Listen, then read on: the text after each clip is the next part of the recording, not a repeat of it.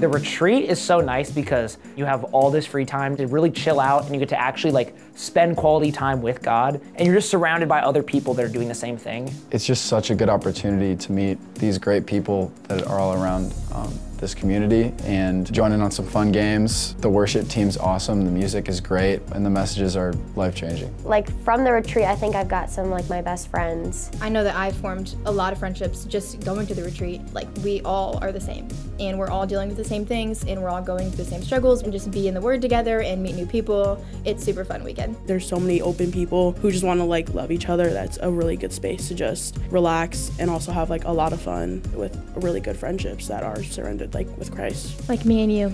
Nope.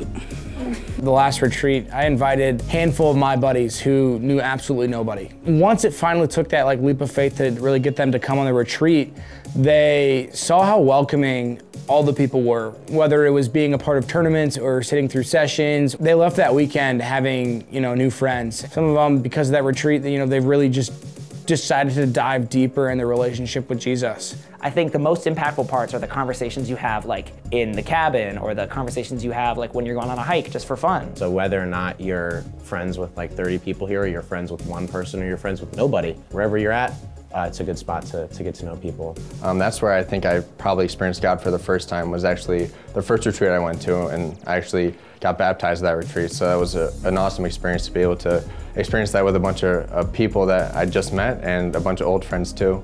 I would say just give it a shot.